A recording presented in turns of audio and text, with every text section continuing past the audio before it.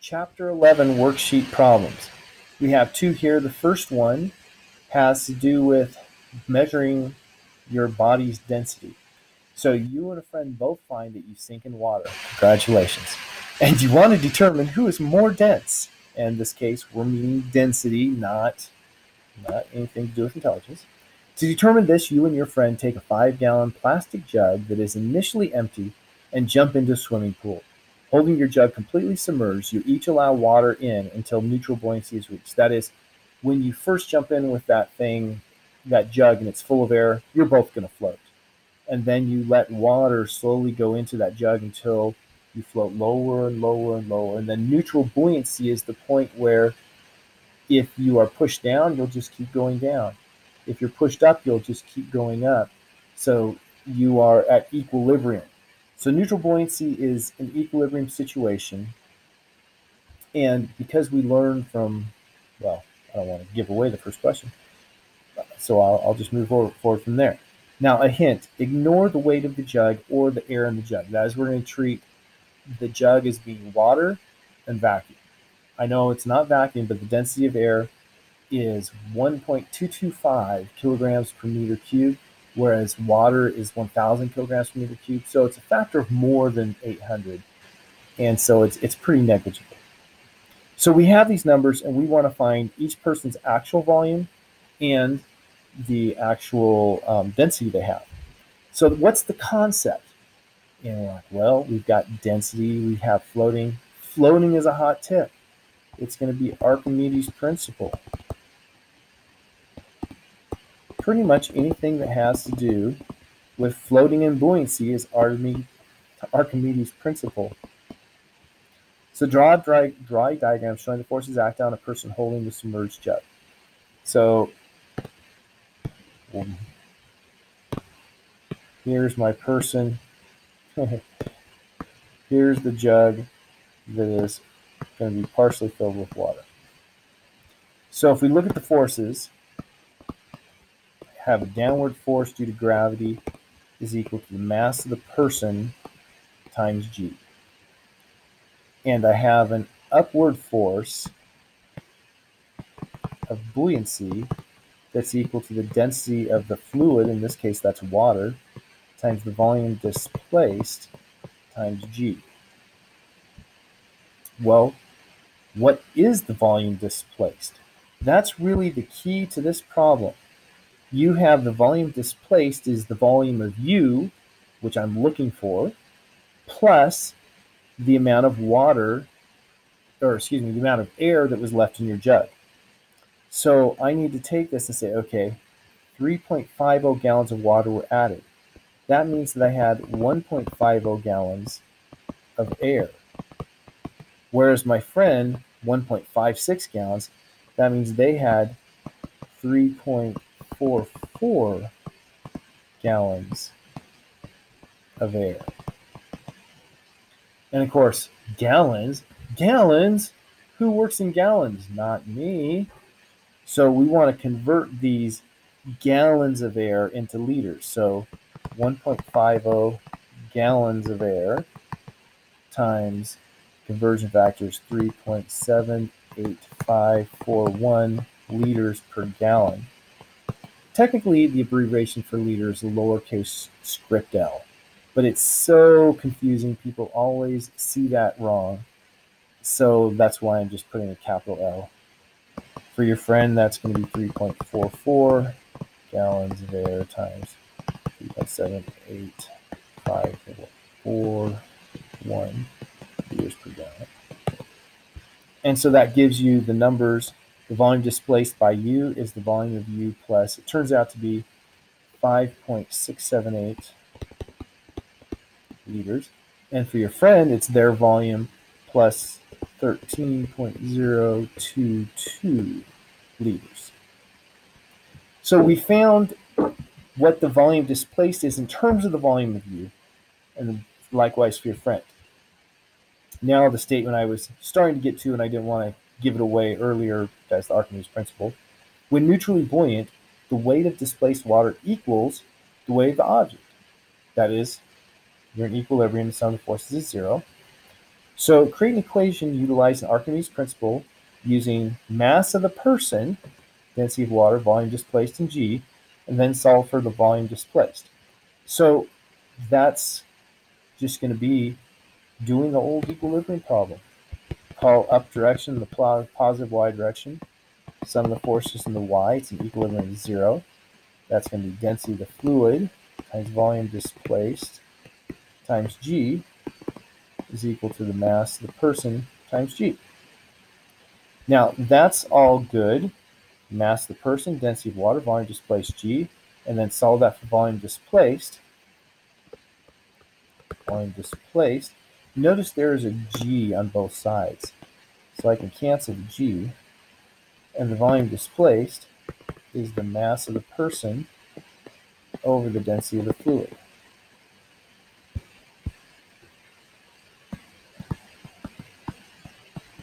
Fluid in this case being water. Now use the relationship between density, volume, and mass to solve for the actual volume and density of each person. So for the volume displaced for each person, I'm going to have, okay, stop that. For person, well, for you, I have volume of U is equal to volume displaced minus 5.678 liters, right? That's from this equation right here. So that's equal to the mass of U over the density of water minus 5.678 liters. The mass of U was 87.4 kilograms. Density of water. Density of water is 1 kilogram per liter. 1 gram per milliliter is the same as 1 kilogram per liter. 87.4 divided by 1 is 87.4 liters. Minus 5.678 gives me 81.72. Now, I said 81.72. How many sig figs do I have here? I only have 30. Well, yeah, it's going to be 3 when I'm done still. So 81.7 is the correct sig figs. To get the density, I'll want to go at least one further. If I do the same calculation for my friend, they are going to have 105.6 divided by 1 kilogram per liter minus 13.022.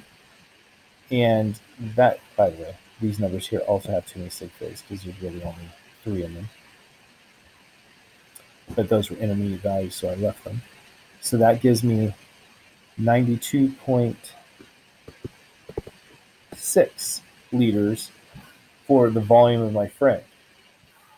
And then for density, well, density is mass over volume.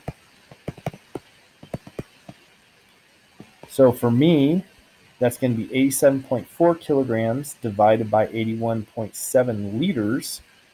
So 87.4 divided by 81.7 is 1.07 kilograms per liter.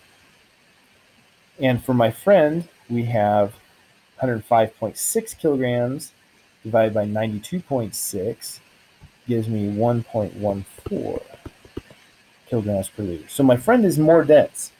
What does that mean in a practical sense? It probably means that my friend has a bigger proportion of muscle.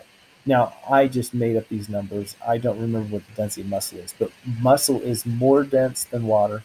Fat is less dense than water. And thus, people who float have a higher percentage of muscle compared to people, or excuse me, so they were backward.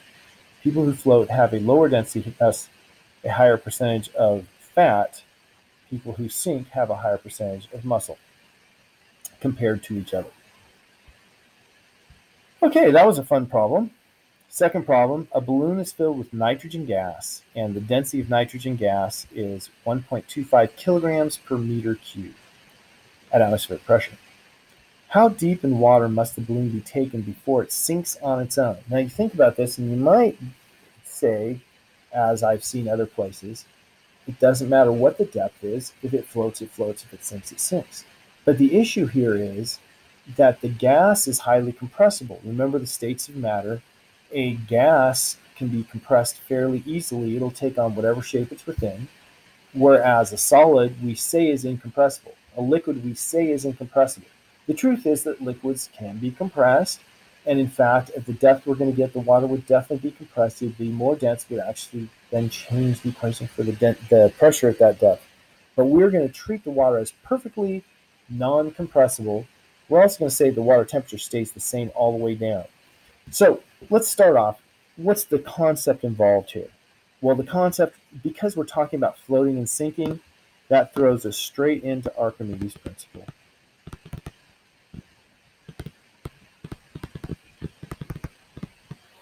Draw a diagram showing the forces acting on the submerged balloon. This is really a tough diagram. Here's the balloon. I have the force of gravity is equal to mass times gravity, and I have the force buoyant is equal to the density of water times the volume displaced times g. Okay, simple enough. Recall that helium is an ideal gas. Now, in this class, we will learn about ideal gases in the next chapter. So we haven't technically talked about it in this chapter or yet, but I put this in here just as good practice because I believe most of you already know things like Boyle's law. Boyle's law says that pressure times volume is constant if we keep the temperature and number of molecules constant. So PV equals P0 V0. So as the pressure increases, the volume decreases. So the volume displaced, the buoyant force drops as you go down because pressure is increasing. That's why you can reach a point where, oh, now it starts to sink. So use this equation, the equation for pressure changed with depth. Pressure changed with depth, that equation is our very common change in pressure is density times g times the change in height, or in this case, I will put times depth. So my volume displaced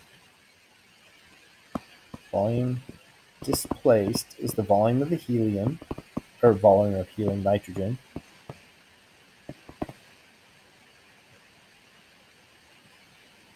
and so that's going to be the pressure initial times the volume initial over the pressure, which is pressure initial plus delta P.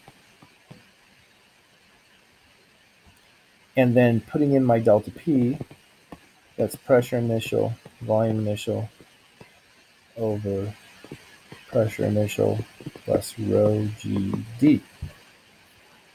So there I have pressure initial, volume initial over pressure initial plus rho water GD. There's my volume displaced as a function of depth. Now, the balloon will start to sink when its density equals that of water. Assuming incompressible water, use the equation from part C to find the density of nitrogen gas as a function of depth. So the density for the nitrogen gas is equal to mass of the nitrogen gas over the volume. Displaced is what I'm going to put, since that's what I did before. Now putting in that volume displaced, that's mass of the nitrogen gas over pressure initial, volume initial, divided by pressure initial plus rho of water GD. Well, when you divide fractions, you invert and multiply, so that's mass of nitrogen over pressure initial, volume initial times pressure initial plus rho water GD. But there are things to observe. Simplifications.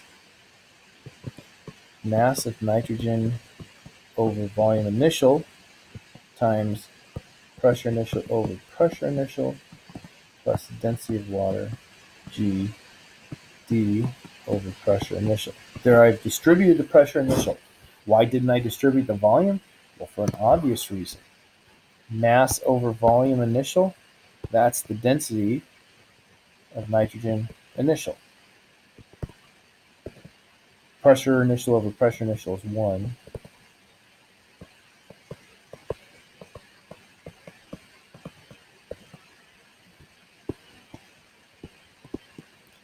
So the pressure is a function of, or the density is a function of depth, is this equation. But at equilibrium, when it's neutrally buoyant, that's the density of water. So now all I have to do is take this equation, and change that to a different color,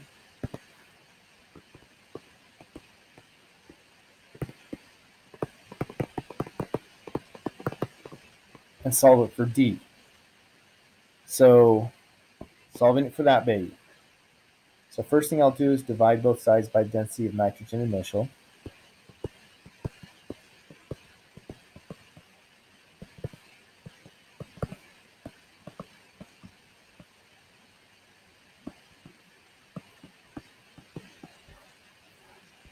Now I'll subtract 1 from both sides. Density of water over density of nitrogen initial minus 1 equals density of water G over pressure initial times D. It's important to be able to determine a P versus a rho. My rhos have a curvy back, as rhos do. Final step then, divide by that material. So I have D is equal to pressure initial over density of water G times density of water over density of nitrogen initial minus 1. And now I put in numbers. My pressure initial, well, I started at 1 atmosphere, so 101325 pascals was my initial pressure. The density of water, 10 to the third kilograms per meter cubed. G is 9.80 meters per second squared. And then density of water, 10 to the third kilograms per meter cubed, over the density of nitrogen initial, which was 1 point,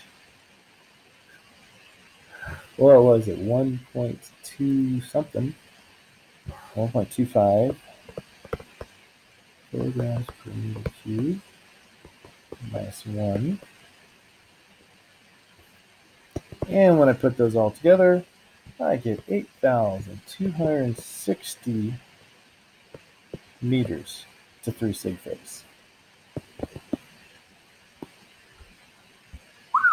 8.26 meters deep. You know where you have to be to get to that?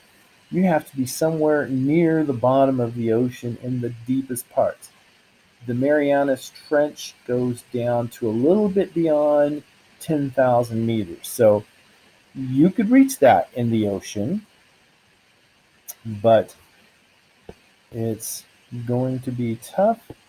It's going to be very high pressure down there, and our assumptions are clearly going to fail. The fun part was being able to apply the principles and get a what's going to turn out to be a rough estimate of the correct answer.